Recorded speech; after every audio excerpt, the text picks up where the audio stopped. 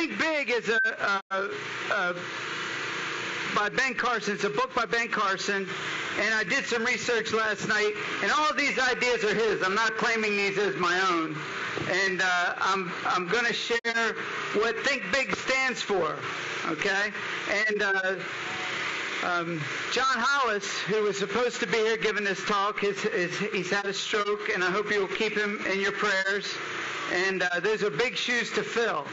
So in thinking big, I thought, well, I know John would quote Ben Carson as he often does, and so I thought it would be appropriate to do a little research on that and figure out what Think Big was all about.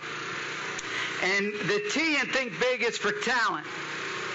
The H is for honesty. The I is for insight. The N is for nice. The K is for knowledge. The B is for books. The I is for in-depth learning. And the G is for God. So I've got $5 here. And I want to see if you guys have been paying attention. Anybody can win this $5. Were you paying attention? What does the T stand for in Think Big? I just said it. Talent. Here you go. Here's $5 for you. Come get your $5. All right. We all have talent. Talent is God-given. We all have abilities. All right. I don't have a real talent for education or knowledge. I'm not the best reader. The book I read the most is the Bible. I don't read very often. I don't claim to be some scholar, okay? Everybody here is very impressive with degrees and their achievements, and I'm humbled by that. But I graduated from SCI. Does anybody know where SCI is? SCI, Sussex Correctional Institute. A lot of these guys graduated from Yale. I graduated from jail. Okay, and thank God I've been sober 25 years. I've never had to go back there and experience that again. But that's just through the grace of God. And which leads me to my next point. The H is for what? Who remembers what the H is for? Honesty. Come on, here's another $5. Come on. All right. Here you go. All right. So H is for honesty. And honesty, we've got to, we all have skeletons. They're going to come back. They're going to come back to haunt us. And for a long time in my life, I kind of didn't want people to know about my past and who I was and what I had been through because I was ashamed. And I thought that, people would look down upon me or not want to associate with me if they knew that I'd gone through that terrible time in my life as a teenager and a young person. And there's a story I like to tell about a duck. And little Johnny was at his grandmother's house, and he was shooting a slingshot. And he kept trying to shoot birds all day long, and he missed. And so he saw Grandma's pet duck going across the yard, and he pulls back the slingshot, and he shoots Grandma's pet duck right in the head and kills it dead. And he goes inside, and he tells his little sister, his little sister sees what happened. Don't tell Grandma what happened. And so Grandma asked Susie to help with the dishes later that night, and she says, "No, Grandma, I think Johnny wants to help you do the dishes." And Grandma says, or Johnny says, "No, I really don't." And Susie says, "Remember the duck."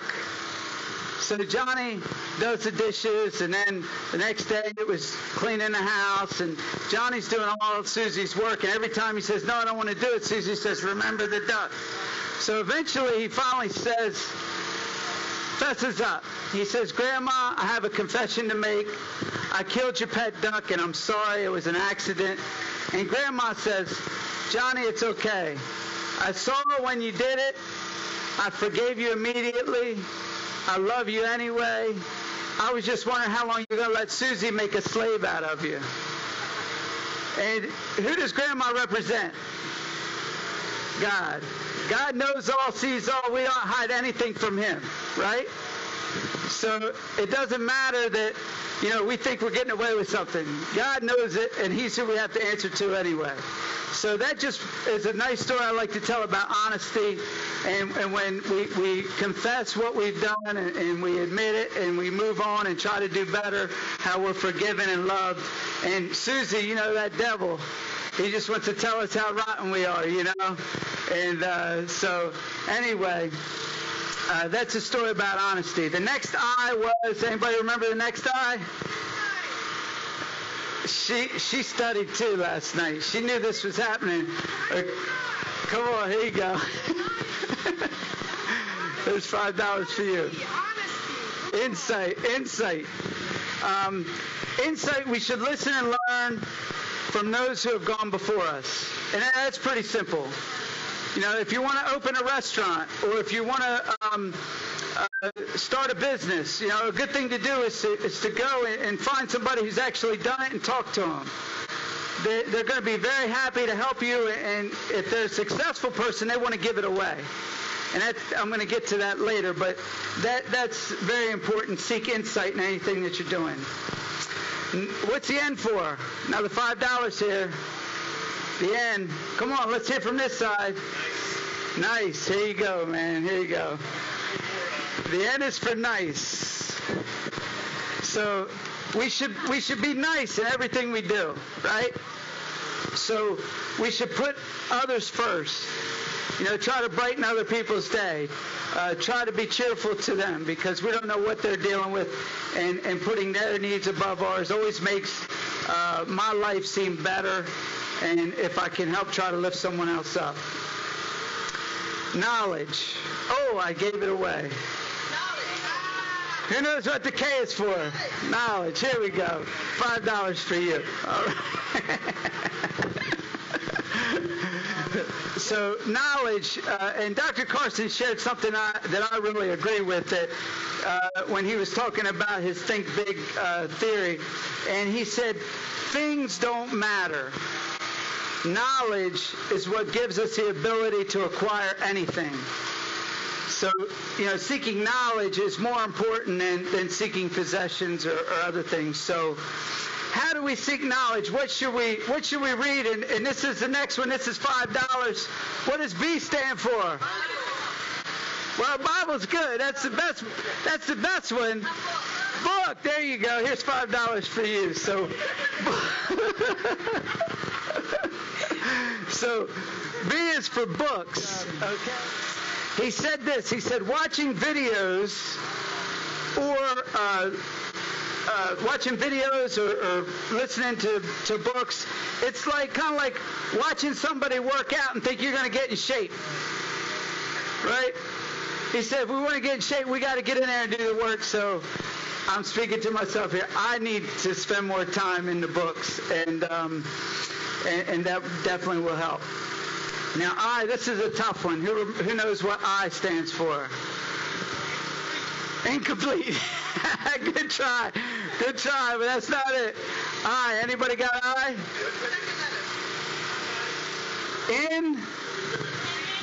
Inconvenient. No. All right. I stands for in-depth learning, but hey, since you tried twice, I'm going to give you the $5. Come on up here and give it. Since nobody got that, you had two pretty good guesses there. You can have the $5 on that one. I is for in-depth learning. Here you go, sir. Thank you for payday. You're welcome. So, in-depth learning, a superficial learning people, that's like myself, okay? I have to admit, I'm lacking in this area in a lot of ways. Superficial learning people, they will cram real hard and study just to pass a test. But then they won't retain anything, okay? And I'm guilty of that in many ways. But an in-depth learner is where knowledge becomes part of who you are. What you study and what you learn and the knowledge you try to acquire becomes part of who you are. And I think there are areas in my life that I have had success being an in-depth learner, particularly in the Word and trying to share God, the grace of God and what He's done in my life has become part of who I am. And if you don't believe it, just ask anybody. Say, yeah, he'll tell you Jesus loves you all day long, and he'll never shut up about God. So, hey, Cody, come up here and win $5, Cody. The last G stands for what? You already got 5. There you go, Cody. Here you go. $5 for you. All right. Thanks, Frank. How you doing, man? Doing good, man. All right, buddy. So, the last G is for God. And, the world today is trying to replace God, right? They're trying to move God out and replace it with other things. But what are we going to replace God with? Now, what are we going to replace Him with? People? I mean, how flawed are we, We try to replace God with people, where will we be? And if we acknowledge the need for God, He will help us. And Dr. Carson shared that, and that just really has impacted me. And it wasn't until I got on my knees and nothing else worked. The drugs and the alcohol quit working. All of the chasing girls, they had enough of me, And it wasn't, I was at the point in my life where I was about to end it. And I just wanted to die. And I said, God, I need you. And I got on my knees and I prayed and I asked for help and forgiveness, and it just, I felt like a weight lifted off my shoulders, and I got off the floor. And in the past 25 years, my life has been blessed beyond measure. A beautiful wife who's over here, and my daughter and son. And I'm sorry I get a little emotional every time I share. But the thing is that we can't be too big for God. We just have to put Him first. And my Think Big idea today, I've shared the whole Think Big concept, but what I want to share about thinking big is our company went through we opened in 2002, Home Team Realty, and I got into real estate because you don't have to go to school for 3 months. It wasn't like some PhD that took 5 years or 7 years to get it. And I was like, man, you don't have to go to school for 3 months, and you can have a career and do something great, make good money. I was like, I'm in. So I went and I got my real estate license, and I started my own business. Let me back up a little bit. By 1999, I've been blessed to become one of the top realtors in the nation under 30 years old. And I was on the cover of Realtor magazine, and business was booming, and had signs all over town, and things were just wonderful. In 2002, I got got a little big for my britches and opened my own business up. And my wife said, you ought to maybe slow your roll a little bit. But no, I had to have my own company, so we opened it up. And man, by 2004, in 2002, I thought if we could have 5 agents and do 5 closings a month, man, that would be pretty good, and that would be a nice-sized company to have. 2 years later, we had 30 agents, and some months we were doing 30 settlements a month. In 2 years' time, I thought I was a genius. I thought I had life all figured out. Well, then 2006, 2007, 2008 come, and I realized, well, maybe I don't know so much. And this puts me back to, putting God first. And, I purchased a big home on the river. We had purchased a private island that we own in the Chesapeake Bay that was called Frank's Island when we bought it. So, I'm all puffed up, proud of all these things. And here the market drops, and I feel like, I might lose it all.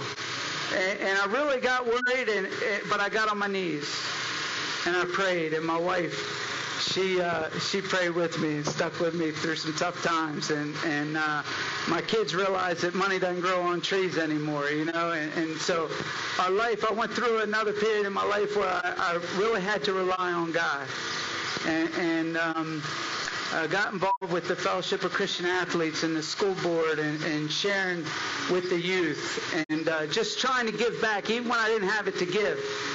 And about 2 years ago, I was meeting with a good friend who owns Trinity Transport. His name's Jeff Banning, and we were thinking about having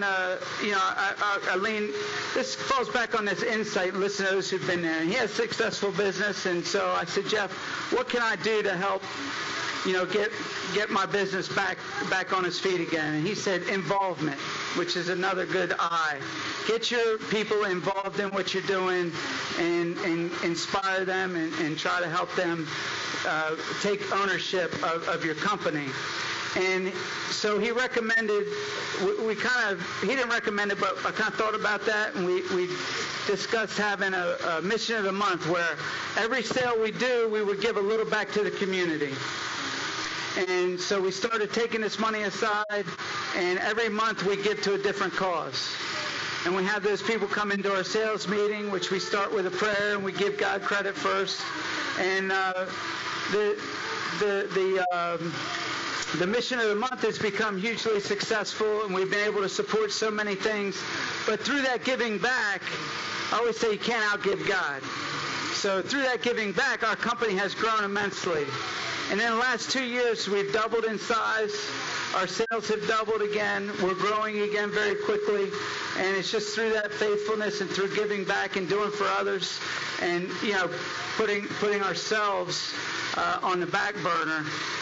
Self out of center is what Dr. Carson referred to. Take ourselves out of the center and focus on others. And it's just been a huge blessing. So that's the Think Big idea I have for today. It's nothing new. It's something that's been done for years. I don't really think that I have a whole lot of original ideas, but when I trust God and be faithful and give to others, the blessings come 10, 1,000 times.